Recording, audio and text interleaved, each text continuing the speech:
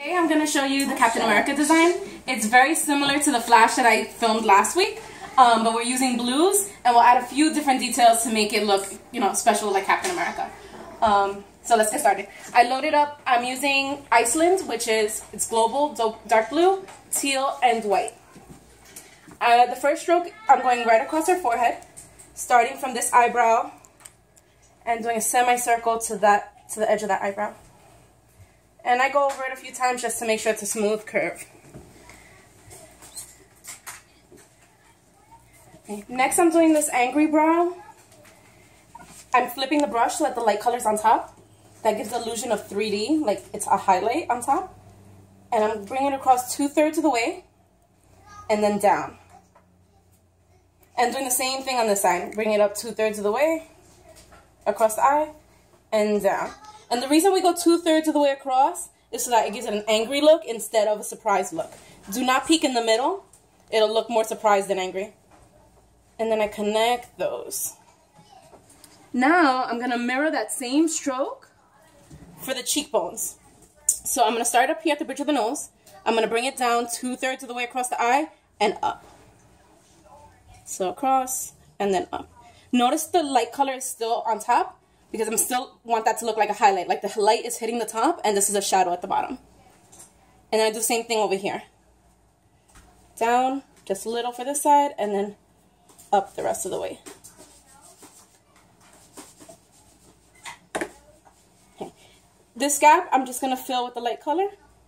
And I don't worry too much for this to be perfect. Yes, it's going to look a little streaky, but that's okay. I'm going to have glitter. I'm going to have the A on there. You'll have plenty of things to camouflage that. So far it's exactly like the flash design, but in blue. On the bottom, I'm going right in front of the eye. I don't go off to the sides over here because I want people to see it from the front for a picture. So I go right in front of the eye with the dark color on the inside, and I bring it down. And I flip my brush, and I use an angle, like I'm not horizontal, I'm coming at an angle to fill this gap, and I'm bringing it down beside that stroke. If you have any gaps, you can fill them in. Same thing on this side. Right in front of the eye, straight down, flip the brush, and bring it to a point at the bottom. Now, on the flash, I leave this open because I'm adding yellow ovals. But I'm not adding yellow ovals on this. So on this one, I want a smoother edge. So to create a smoother edge, and so I don't have bumps here, I load again, and I'm just connecting all of this here. And you can go over some of this to neaten it up. And same thing here. You see how it goes in and out? So I just want to smooth this out and connect all of that so I have a clean line at the end.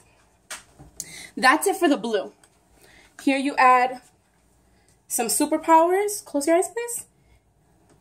I asked them if they want superpowers, and they get glitter. Next, we're going to add the details that make it especially Captain America. So Captain America gets the letter A on the forehead and some wings on the side.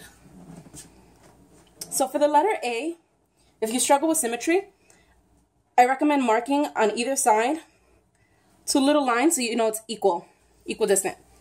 And then you can also mark the top of the A. And that way you know you're going to have a symmetrical A. And then I connect them. And I don't worry too much if the blue picks up. I think it's fine. And I go across. Now that I have a little bit of white left, I'm going to add some subtle highlights at the tops of the brow strokes and the tops of the cheekbone strokes. Sometimes I bring this down. You want to reload your white now for the wings on the side of the face.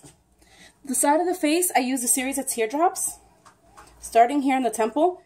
And really it varies on the kid's hairline, so you look at the space you're working with, and you're going to add a longer teardrop and smaller ones cascading down. And I'll do the same thing on the other side.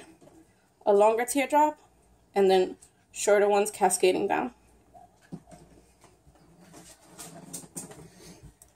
Now, if you were in a rush, and you were speed painting, like I often do gigs where it's free to the public and you have a huge long line, you want to leave it just like that, let them go, you have a 3D effect, they're super happy. But if you're at a birthday party and you want to add more detail, you load up a darker color. You can use a darker blue or black. And you're going to add your line work in. I'm going to start with the C for the angry brow. I'm going to go underneath here and flick up. I want to make sure to flick up to the top of this stroke.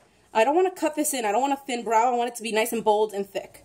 And then I go underneath and I press at the peak and pick up here. And then I go the same thing here. Go here, press, and pick up. I do a few flicks in here for more expression.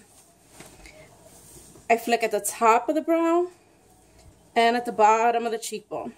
And these are kind of like tiger stripes where it's going thin to thick to thin.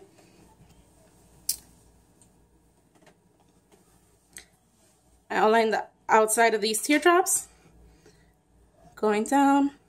And you're basically just following your, wherever your dark blue is, you're outlining. I think that's it on that side. I'm going to do the same thing I did on that side on this side.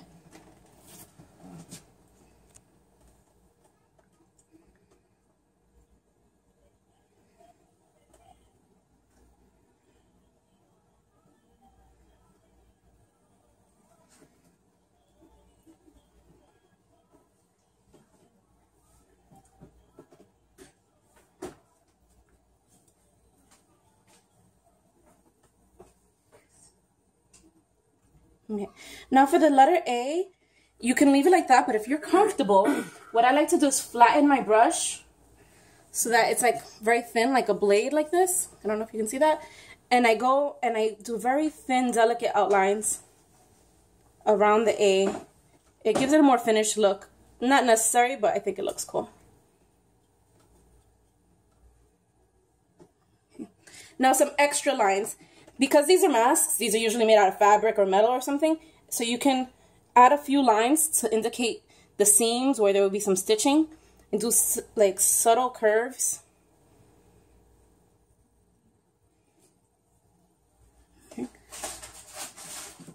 And if you wanted to, you can go in with some white and do very similar, flatten your brush so you can get a very thin line, and you can highlight those. Those are already highlighted. And it makes these stand out more.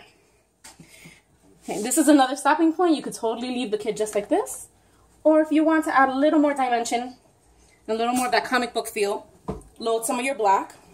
And I use the Graffiti eye stencil. I'm going to use this middle one to create a shadow here under the cheekbone. So I just rub in some black here.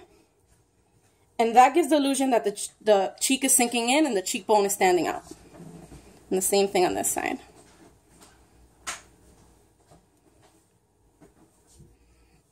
Then I use this corner one to go right underneath that brow stroke.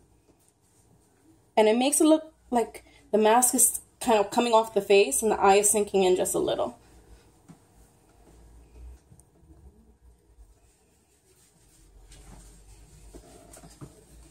Alright, and then that's the finished look. It's very similar to the other superheroes, except it has wings in the A. For Batman, it would get a nose and ears, and for the Flash, it would get lightning bolts instead. I hope that's helpful for you guys at your gigs. Oh, and as usual, we always forget a few strokes. It's usually not noticeable, but I noticed, so hey, you can outline those.